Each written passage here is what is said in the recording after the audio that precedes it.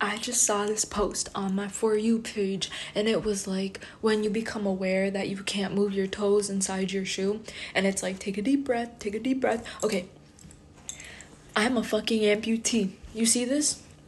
And this recently happened, so my little brain thinks I still have fingers sometimes. So, like, I have these things called ghost fingers, and I be moving them around. But then when I'm painfully aware of the fact that I don't have fingers anymore, I'm like thinking about this thing as a whole.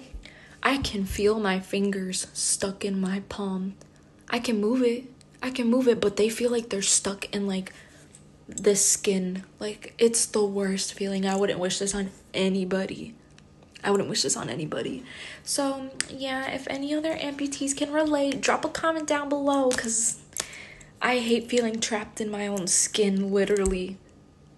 I'm about to rip it out.